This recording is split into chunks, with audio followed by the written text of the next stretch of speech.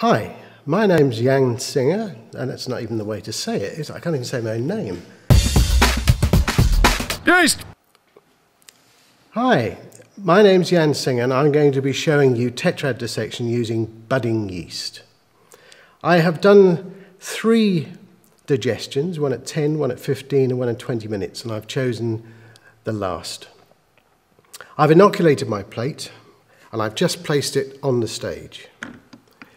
The first thing I'm going to do is mark the plate just where the lever is so that I have a position to put it back in roughly.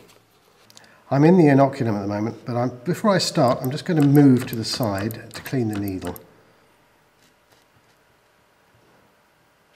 There. The agar is sterile,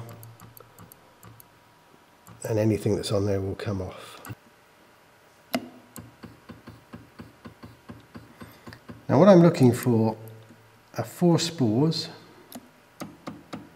in a diamond shape or cruciform shape.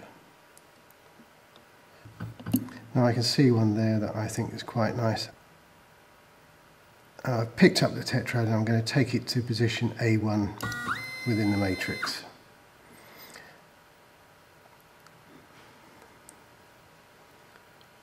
I'm just going to bring the needle back up to the surface, just like that. They've broken apart nicely. Place this position B1 and separate. There we go. There it is. Try to pick up 2 as soon as they want to stay together.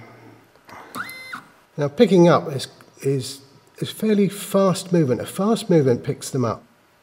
The slow movement or agitation of the needle will place them. Pick up that last spore,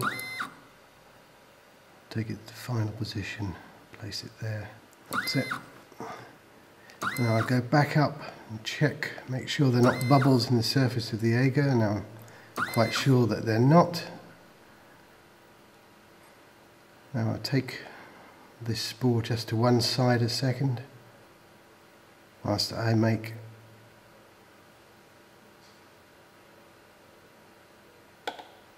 a mark in the centre of the agar so that I can find position A1 if I have to remove the plate.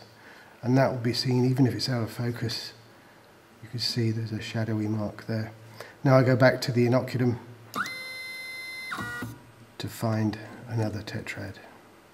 It goes back exactly in the same position, so had I picked up 3 spores, I would have been able to pick up the final spore, which would have been here. And that's it. Thank you. Yeast!